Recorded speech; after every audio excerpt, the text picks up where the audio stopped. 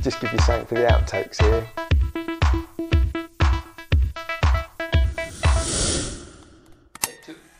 Hi Cornerstone City Church, want to encourage you as we approach 40 days of prayer and fasting. Starts on Wednesday the 26th of February.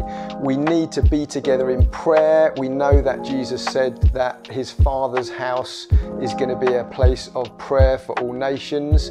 So we want to grow in prayer together. We want to go deeper into Jesus, into our relationship with him. But that is what's going to undergird some of our other major focus points over the next couple of years, growing deeper together in community life, but also growing outward together in terms of our mission.